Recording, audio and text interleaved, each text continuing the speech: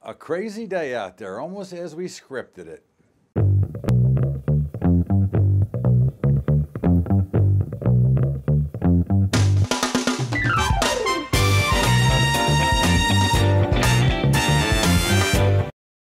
What's up, everybody? Welcome aboard to Bubba's Daily Update. Todd Bubba Horwitz with you, and of course, a wild day. And as we started to talk about late last week, that the markets, that we felt that the tops were in the markets and that we would be looking for rallies to sell.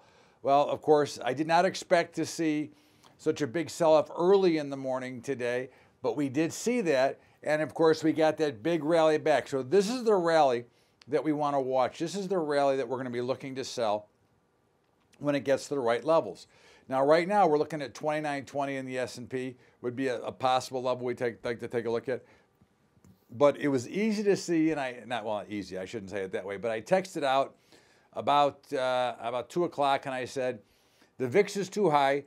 The market should probably have a little bit of a turnaround. And of course, they did have a turnaround. The Dow actually getting up on the day. Now, I'm taping this before the close, so I don't know exactly where the closing prices are, but I'll tell you where I think they'll be. And I think that you'll see the Dow may indeed end up closing up on the day. I think the NASDAQ will stay down. I think the S&P might sell off a little bit later into the end of the day. And I think the Russell will continue to try to push back, although lower again. As we've noticed, the Russell and the NASDAQ have been under the most amount of pressure, which is a key component to when we talk about risk on, risk off. The markets are still making more new lows than new highs, which is not a bullish sign. Interest rates are still rising. Even though the bond markets were closed today, the markets, the interest rates continue to rise. And of course, our key figure, our key number was 3.5% in the 10-year. And of course, we're gaining on it. And of course, we've been able to manage to hold above that long bond number of 3.3. And that's something to be very concerned about. Now, again, this is not the go out and sell everything and get short and just say the markets are going down. But there are a lot of warning signs out here.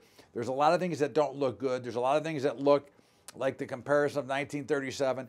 So again, investors should sit tight. Hopefully you're hedged, but you should not get panicked. And you should really, basically what you should do is turn off the news until the markets start to turn back around. But again, we think that there's going to be a pretty heavy sell-off here. We think that we're going to see some pretty big push to the downside.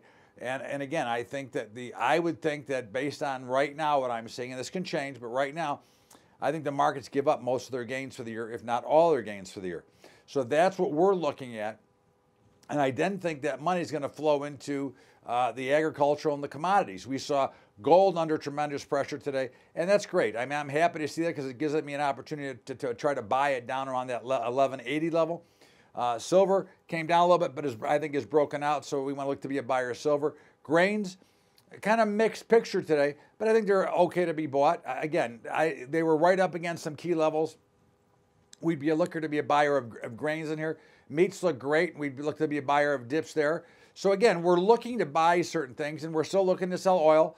Oil had a wild day, was down quite a bit, then came all the way back and closed somewhere mid-range. So, you know, at the end, we still want to watch. We still got to be a little bit more patient. We've waited this long, so let's just wait a little bit longer to now see where this rally goes to and where this rally takes us, because I think that will be the key component that will let us know if we're right and that the actual tops of the markets are in. The cryptocurrencies had a little bit of a rally, and of course, as we mentioned the other day, all the big players are getting in. So I expect to see the new ETFs on the cryptocurrencies. I expect to see a lot of things happening here. So what we're looking for here, I would expect to see a possible bond future rally, which means interest rates a little bit lower, but that would be just a dead cat bounce. That would be another selling opportunity.